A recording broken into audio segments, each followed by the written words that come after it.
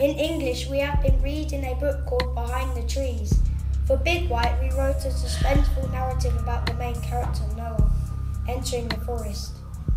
Noah woke up the next Sunday morning, thinking he would definitely go into the woods, no matter what.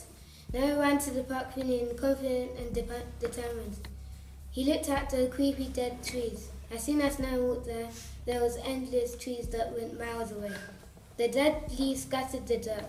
Noah was already feeling that he made the wrong choice. Suddenly, out of nowhere, there was a snap. Noah jumped like a monkey.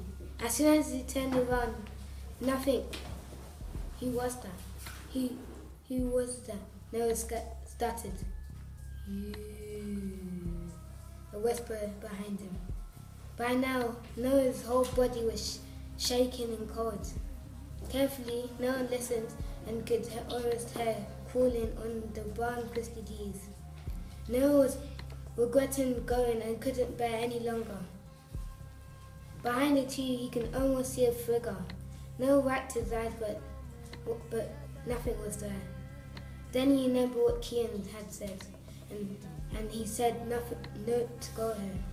Noah started finding ways to get out, but the tree started looming over him. Suddenly, with a mixture of shock and horror.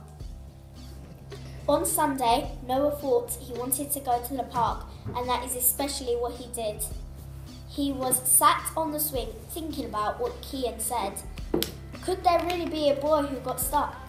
So, on his way back, Noah turns around and looked at the woods, wondering about that shadow that he saw when he was with Kian. Could it really be haunted? Said Noah to himself. So, he took his first step in. Everything went quiet. The wind stopped.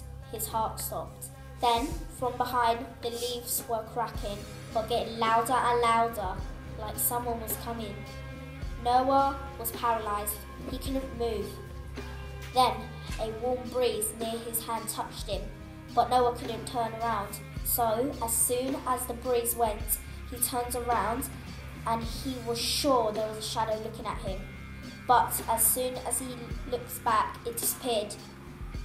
Then, 2 seconds later, a hand was on his shoulder. And then a creepy voice came. "Hi, Noah."